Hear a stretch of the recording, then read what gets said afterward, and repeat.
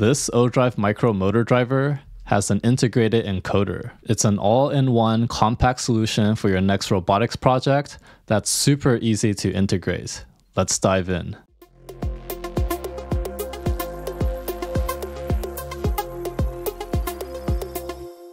If you're new to my channel, I have a website at kevinwoodrobotics.com where I have a bunch of resources on robotics and computer vision. So check it out and subscribe to learn more. Let's start off by going over some features of the ODrive. On the mechanical side, what we have is a 32 by 32 by 7.5 millimeter. This is really small. It's a little bit bigger than a coin, so it's super easy to integrate with your motors. It has an encoder magnet that's included when you purchase it. It has a screw terminal that you can solder on board, which is also included. What's not included is the JST-GH connector cables. You're going to have to get those on your own or purchase it from their website. They have a CAN daisy chain cable too that you need to do when you want to connect two of the drivers together. And again, that's not included. So on the electrical side, what we have is it has a 10 to 30 voltage capacity. It goes up to 32 volts max. It has a 3.5 amp continuous and 7 amp peak. We also have 80 watts continuous and 100 watt peak. It uses CAN 2.0B with 1 megabytes per second, and it also has CAN FD that's coming soon. It controls servos like BLDCs, PMACs, or ACIMs. It has an integrated encoder that we talked about in the very beginning with the number MA702. And has offboard encoder options like quadrature, Hall, and SPI.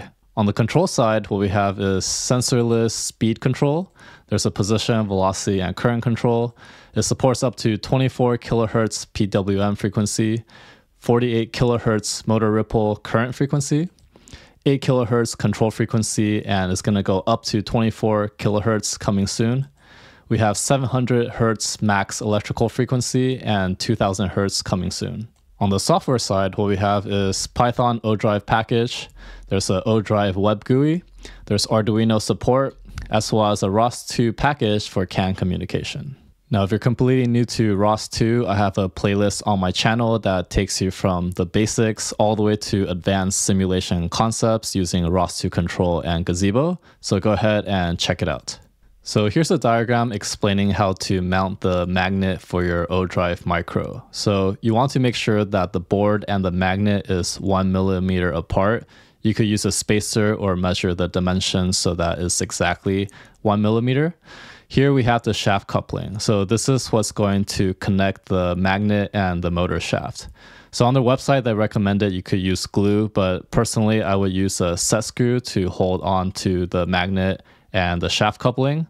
That way, if you ever decide to take it off your assembly, you can take it off and reuse it.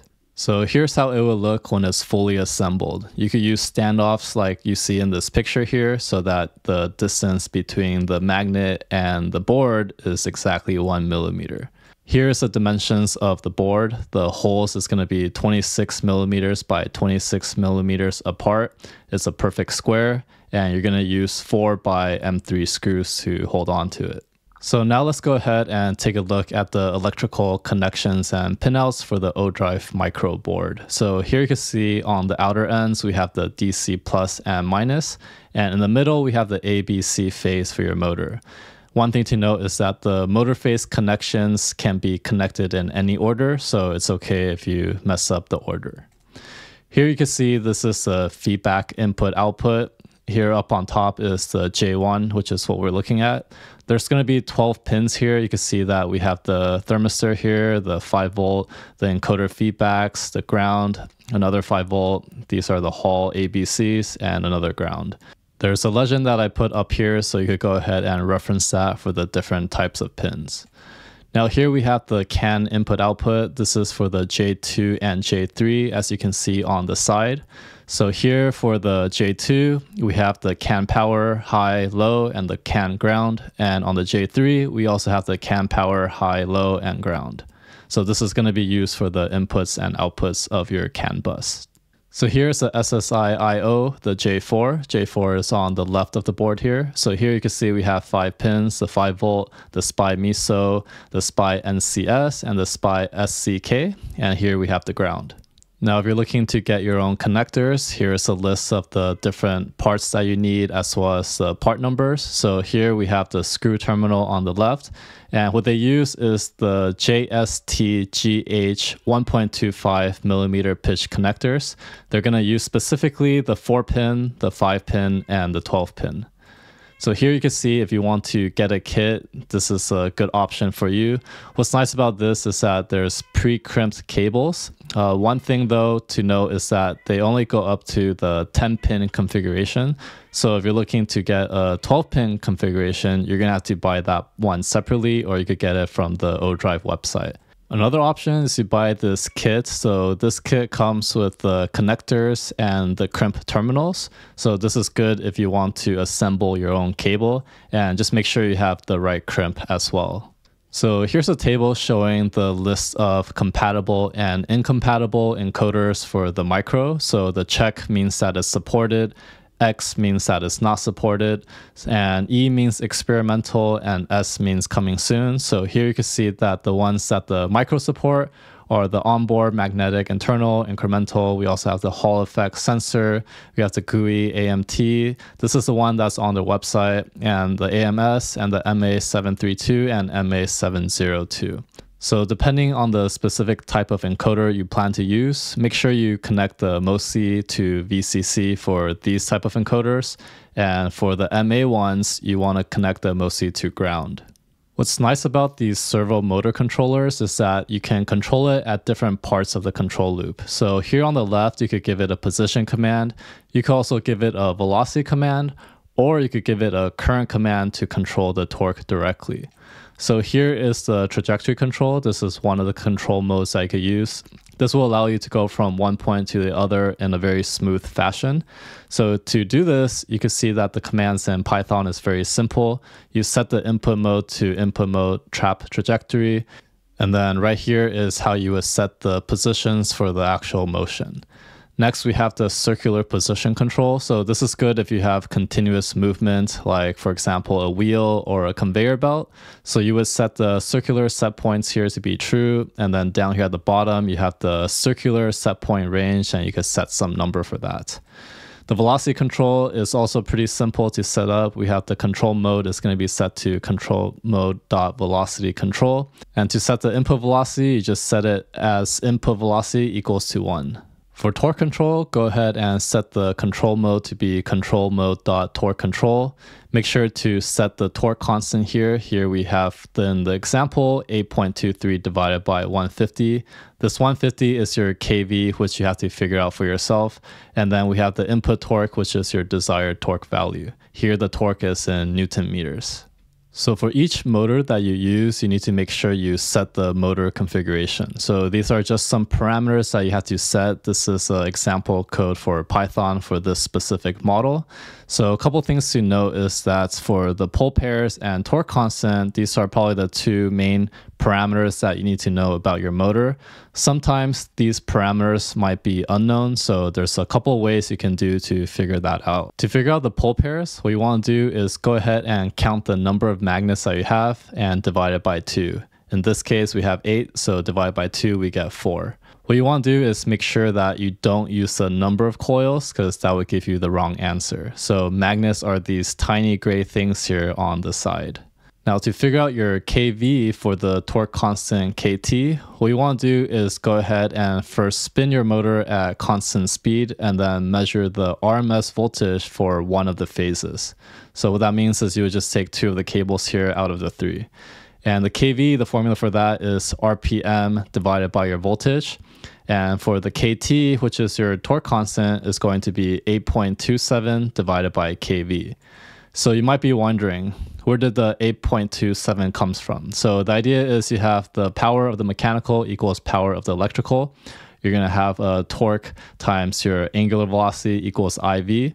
If you substitute torque to be kT times your current, and your angular velocity is kV times 2 pi divided by 60 times your voltage.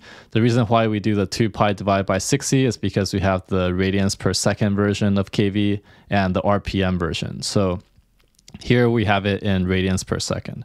and all of that equals IV. And here you can see that if we cancel the I and the V out, we are left with this. You do some rearrangement, and finally you're left with KT equals 8.27 divided by KV. And to set up your encoder, make sure you choose the right encoder option that you're going with. Here we're looking at the onboard encoder. And to do this, you have a few simple commands you have to run here. You have the load encoder, commutation encoder, and you want to save the configuration. And then you have some requested state to be encoder offset calibration. So all of this will do the calibration process once you assemble the magnet, and you should be ready to drive your motor. So the way you communicate with these motors is through a CAN communication. So the way CAN works is they have a CAN high and CAN low. These cables are twisted pair cables that can connect to two CAN devices. One thing to note is that it could go up to 1 megabyte per second for classical CAN and 5 megabytes per second for CAN FD. So a couple features of CAN is that each device has a CAN ID, and you could go up to 63 ODrives on one CAN bus. And probably one of the biggest benefits of CAN is that it's resistance to electrical interference. So the reason it's able to do this is because the CAN high and CAN low is relative to each other, not the ground, like the USB communication. So here you can see this is a schematic showing how you can connect your ODrives to the system. So here you see that it's ODrive Pro and S1, but it could be the ODrive Micro. Up on top, we have the power supply or battery, we have a power distribution block, and we have a controller. So one thing to make sure of is this part here. You want to make sure that this is a point where all the grounds connect. So we have the battery, we have the DC minus, we have the logic ground, and the CAN ground. So this up here is probably the key part, but depending on your setup, it may look a little bit different, but just take the key point away for your implementation. So here you can see this is an example of how you would daisy chain the ODrives together. It uses these cables here, and you can see that to verify the communication, you could do some tests here. So here, this is in Linux. You could do the CAN dump command. So this is assuming that you have your CAN devices already set up. Another option is to test it out using the Python package CAN. This is a simple script you could use to verify your communication. Here we also have the ROS2 package for ODrive. This is super nice because it supports CAN communication. Now, if you're using a Raspberry Pi, then you may need to get this CAN hat for your Pi. If you're using the Jetson Nano, you could get something like this, which is a CAN expansion board for the Nano. And you can also use something like this, which is a USB to CAN bus converter. This could connect directly to your Linux PC, for example. So all the links of the products I mentioned will be in the description below, so go ahead and check it out. If you found this video helpful, give a like and subscribe, and I'll see you in the next one.